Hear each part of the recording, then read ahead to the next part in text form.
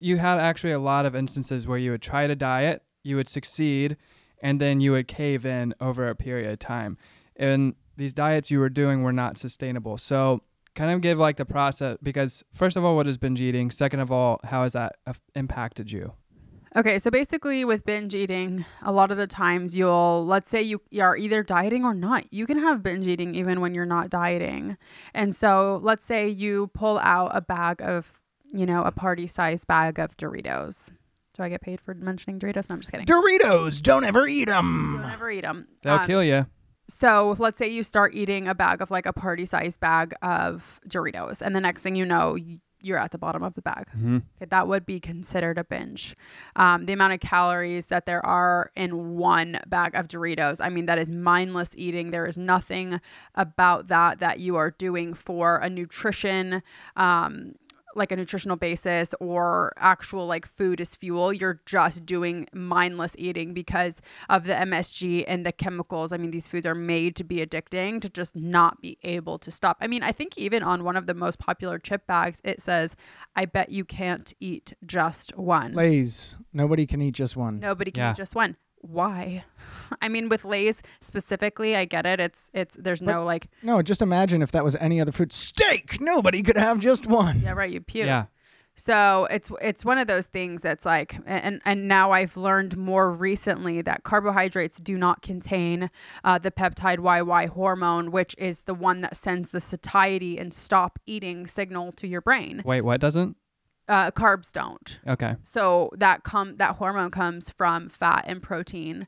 And that is why you can eat so much popcorn, pasta, bread. It isn't the same way for like steak or chicken. I mean, you can't just eat 12 pounds of chicken. Like you just cannot. Same with avocados. At some point, your mind just says, stop, that's enough, right? Yeah. It doesn't ever kind of get that point you'll feel sick in your stomach before your brain will tell you you're full when it comes to junk food. And all of the people who preach moderation is key are always the people who don't ever talk about the importance of vitamins and nutrition and everything else that's vitally important to the human body. It's basically like a set group of people who agree that a gallon of water a day it's like they all agree that the same thing. Calories are the only thing that matters. Binge eating can only be beat by continuing to have the foods that you're trying to avoid in moderation.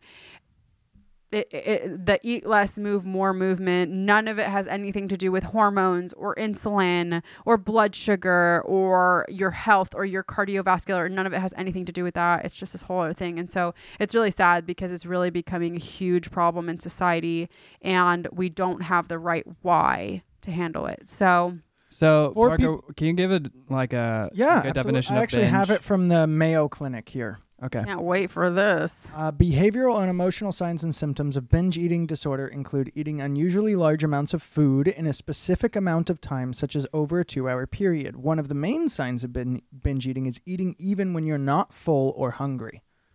Eating even when you're not? No, when you are are full. Yeah, that's one of the main things. Sorry, when you're full or not hungry. Even when you're full, eating even when you're full or not hungry. My bad.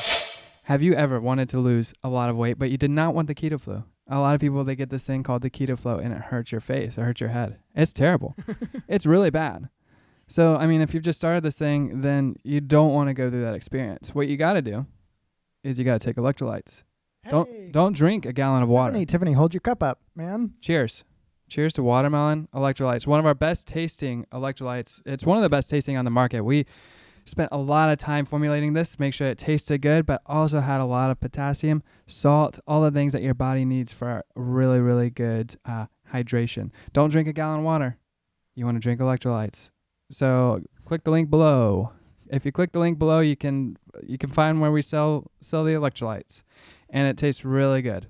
So don't get the keto flu either. In the next commercial, we'll talk about clean keto. And that's the end of that commercial. So back to the binge eating. What has been your, give a few examples of how you would binge eat. You gave examples of restaurants. You gave the example of the donut last week. So how did this look, especially when you were trying to diet?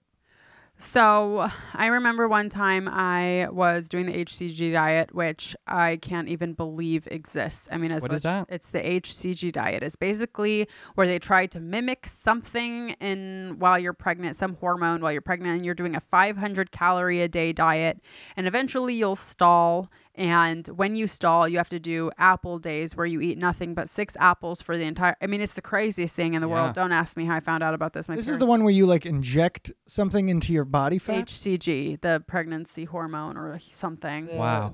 What is it? I got it right here. HCG diet. HCG diet. Human chorionic gonadotropin. Gonad. Love that. Comment below that I'm wrong, because I'm sure I am. Yeah. So 500 calories a day. And basically you would lose, like, if you did it for 30 days, you'd lose like 30 pounds in 30 days. And then the day you stopped, you would gain like 65. I don't understand, though. Love Like, I that. feel like they're like, yeah, you have to buy this expensive supplement and also eat 500 calories a day. And I'm like, the 500 calories a day is doing the heavy lifting, isn't it? Yeah. Yeah. I mean, really, that is what it is. It's the fact that you're in such a deficit. So what you're doing is you're just killing your metabolism. Yeah, but also you should buy this $6,000 supplement. Yeah, the drops, which I'm pretty sure are a placebo. But yeah, so I did that. And then what would happen is, like, at the end, when I just, like, especially because I'd always hit days where I wasn't losing weight anymore. Yeah. And then the next day, I would just eat like a sleeve of cookies. And then when I was done with the sleeve of cookies, I'd be like, why did you do that, Tiffany? That is so stupid. You just sabotaged all your work.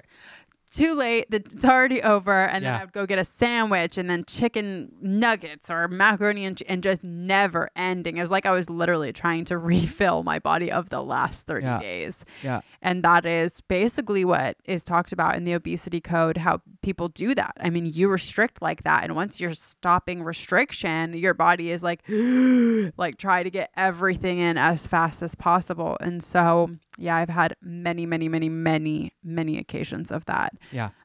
Buying the most recent one would be, I think in 2016, a couple months before I started, I went and got those little shortbread cookies that usually you have for like Easter, you know, with the decorations. Yeah.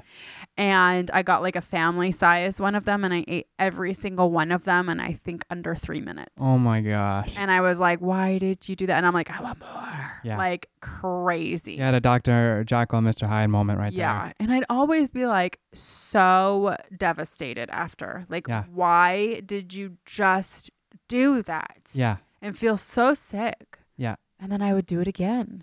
Like the craziest thing. I was like, complete loss of self-control. No matter how many minutes I spent trying to convince myself to not do it. Okay, just have one. I think Okay, 2, 3, 4, 5, 6, Yeah. 7, 8, 9, 12, 24.